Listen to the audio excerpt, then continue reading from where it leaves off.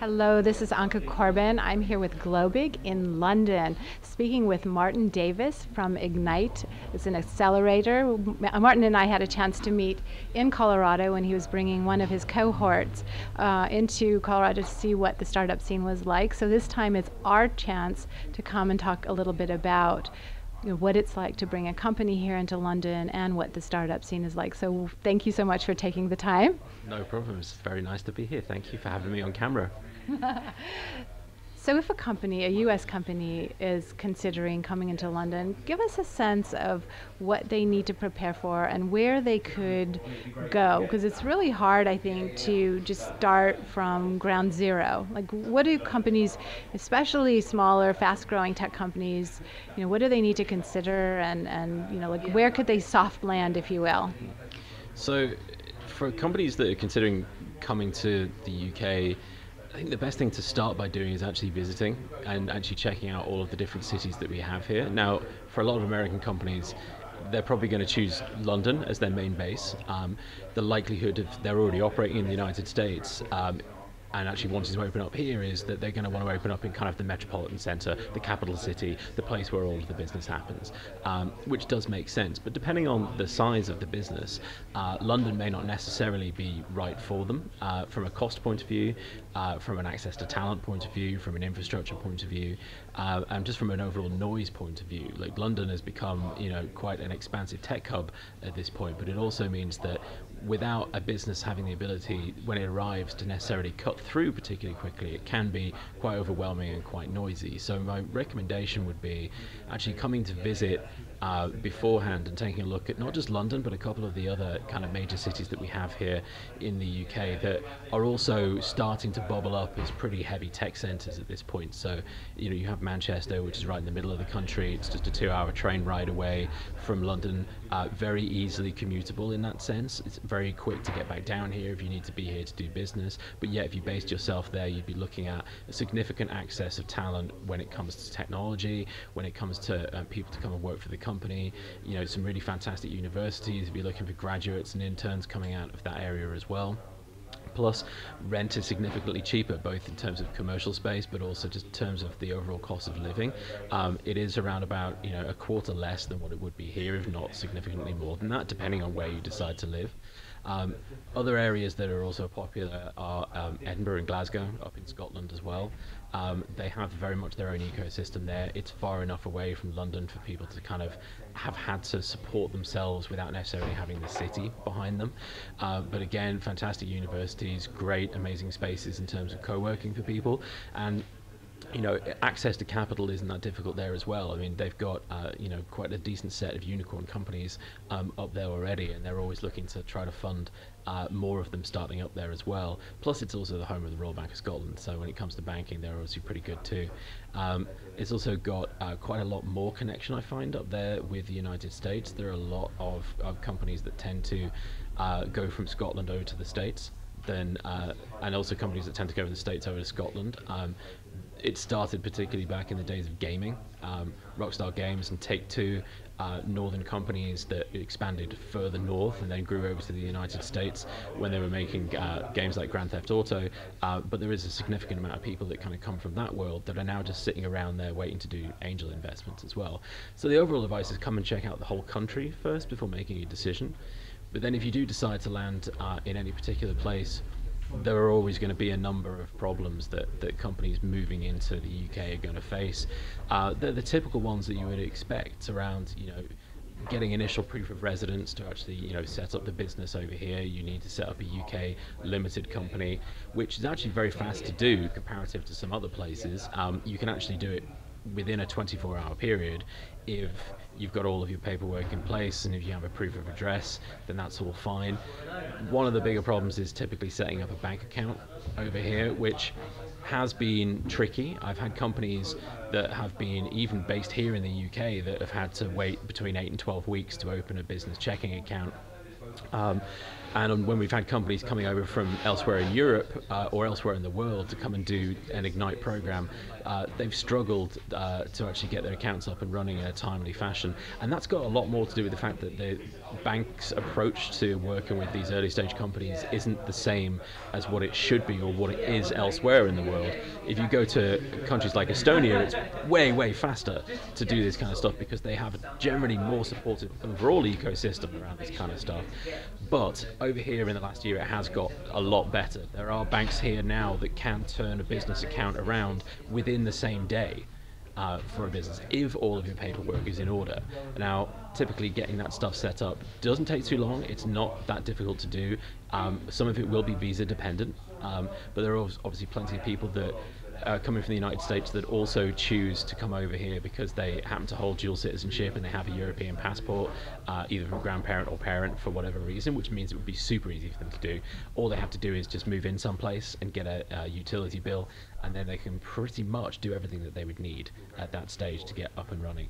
And then outside of that, they're ready to operate. It's just a case of finding somewhere to actually put yourself day to day so that you can build out the company. Now, we're talking early stage when we do this. Obviously, for larger companies that have got more of a footprint in the United States that are looking to open up a subsidiary over here, it is going to be a little bit different, but the likelihood that they can afford to just go to a company to just set this stuff up. So I worked for a company previously that was a US company that set up over here in the UK that just jumped in with a company called Fitzgerald & Law, and they took care of everything for them, set up everything for them, but they could afford to do that.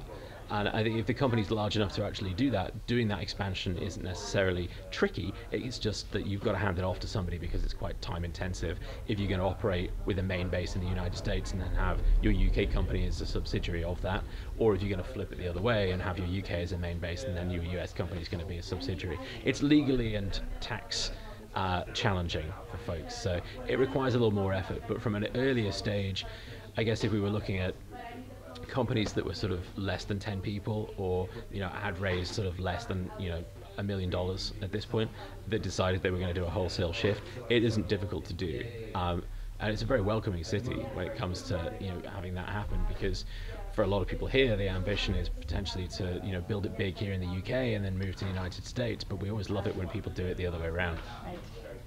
So let's talk about two things you had mentioned. One was the bank account is difficult to get. What are some of the banks specifically that startups will use here? Like, I know we have Silicon Valley Bank and Wells Fargo. Those seem to be the two that pretty much everyone thinks about. What are the banks that you think about here? Our typical high street banks are the ones that people tend to go with.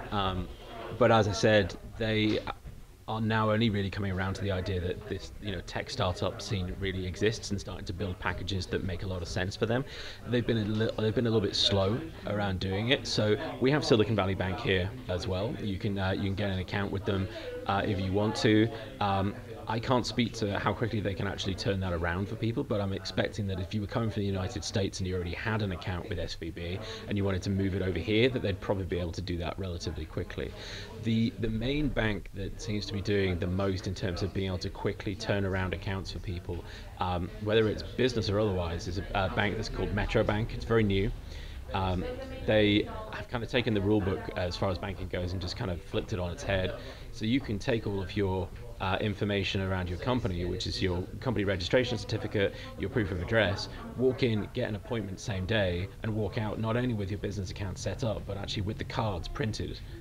They do them in store for you as well, so you don't have to wait for post to arrive. You're not waiting weeks for this kind of stuff. You can literally have it all done and dusted within 48 hours. And we have a team on our program that's happening right now that was having some issues with that, and we actually put them into Metro Bank to do it. So not only did they register the company within 24 hours, but they had a company set up and they had the bank account running in less than 48 hours. So brilliant business idea, wouldn't you say? Yeah, it's way better now than it has been, because we've had teams waiting on accounts for 8 to 12 weeks, which is it's just a nightmare. When you're trying to actually move forwards, waiting to actually put the money into something is really tough. It just feels like a problem that no one should have, but yet they do. But it's got significantly better over the last year, and hopefully it's going to continue to get better as well. With some of the new digital banks that are coming out, some of the new challenger banks that we have based here, the likelihood that they will be even more startup focused or more focused on helping early stage companies get up and running quicker is definitely more likely, which makes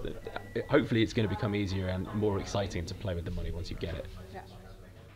When a company is moving here, they typically want a place to start, and certainly co-working spaces are a really big deal in the US. How does that work here in the UK? And if you do have them, what are the best ones and where do you see companies going?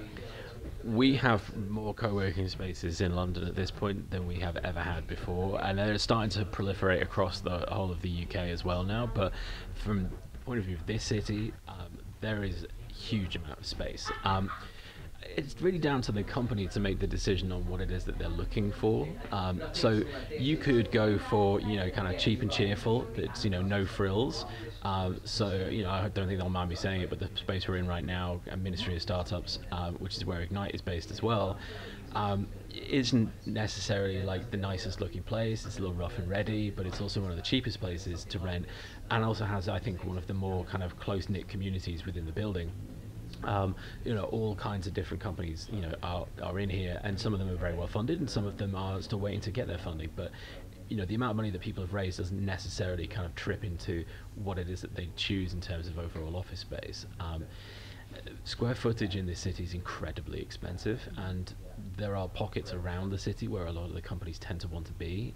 This area around here has been traditionally the place where a lot of the tech companies have wanted to kind of migrate to, meaning that where buildings have become available, on the whole they have been turned into co-working spaces, because for those people that own them, it's a fantastic way of maximizing the pound on every single square foot that you can get out of the building. We've had significant players like WeWork have ended up in the city now with, I think, 5 spaces at this point across the city, which, given that it's not the largest city in terms of expanse, so there's a lot of people here, but it's not exactly the widest city. It's only kind of 12 miles across. That's a lot of spaces, but there is an incredible amount of companies and plenty of people that want to be in there. Now, they're an expensive place, but for a lot of people, that's what they're looking for, is they want to be a part of that brand, they want to be a part of that world, they want everything that kind of comes with that, they want all the sort of, they want the free beer that they have there, brilliant, okay, that's cool if that's what you want. But if you're looking for something that's maybe a little bit more budget conscious, there are places like Ministry of Startups that will work for you as well, and then there's a ton of places that sort of sit in between as well. And it depends if you want an office, it depends if you want open plan and how many people you're going to be, and what a lot of companies tend to not think about as well is, like, what are your expansion plans? What do you think your business is going to be in a year's time, and can the space that you choose accommodate the fact that you maybe are going to grow by 10 people over that period of time? And are you going to be able to do that within the building that you're in, or are you going to have to move? Can you afford it if you do that? There is a tremendous amount to think about, and it feels like quite a peripheral thing for a company to have to deal with when they should be focusing on just building out the business and doing what they're doing. But the day-to-day office operations are almost just as important. But companies that we work with tend to find themselves in all kinds of different places. From if they graduated university, sometimes there's programs that'll offer them free space for a period of time. WeWork have got a program going on at the moment where they're giving people the first 3 months for free, and a lot of people are taking advantage of that. It's typically the trend seems to be that if they're early stage and they are somewhat funded or not funded at all, they're just going to try and go for as close to free as they can. And there are spaces that you can do that in here, and it also depends on how much of a close-knit team you want to have and how much of a day-to-day office environment you want to have, because we're also seeing a lot more people opting to do the remote work kind of thing, meaning that they don't necessarily need to have quite such an outlay every month on space. But options are plentiful, but they're busy and they cost quite a lot of money. Outside of London, that's not quite so much the case. There are plenty of co-working spaces that are popping up, but on the whole, when they do pop up, they tend to be a lot more reasonably priced for the city than here, whereas the pricing is demand-based here, which means that it's always going to be pricey because there's a lot of demand. If you go to Manchester, there's plenty of great spaces to work, but they're also reasonably priced because the demand isn't quite so much that they have to turn people away, and the only way that they can do that is by charging more money. So there are a lot of new spaces up there.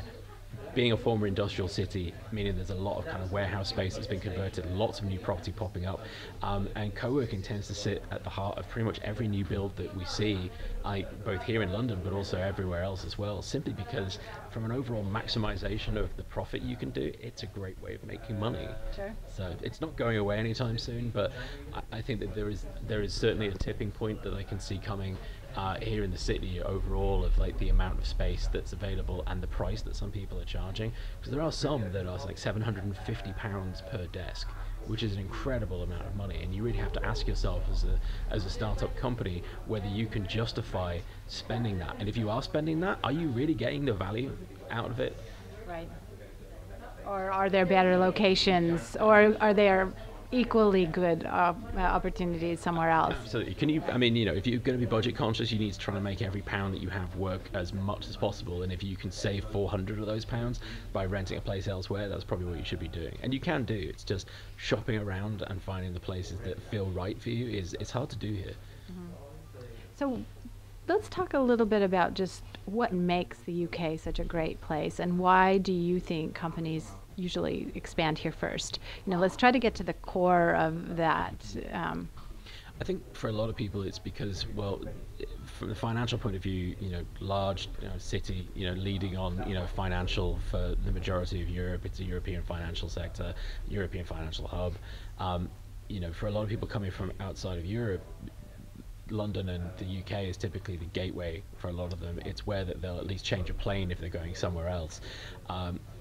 And actually, we're a very small island. The different cities that you could be in here mean that actually you're never too far away from where you'll probably be raising capital, from where you'll probably be doing business. And if you've got ambition of kind of being, having access to Europe in general, everywhere that you would want to go really is only 2 hours away if you're here. Whereas if you're elsewhere in the world, then it's quite a significant journey and quite a significant cost. But with the amount of low-budget airline carriers that we have coming out of this city, with the amount of routes and the amount of frequency that the flights tend to have, you can be back and forth to most of the major cities and most of the other tech hubs across Europe in the same day if you want to punish yourself.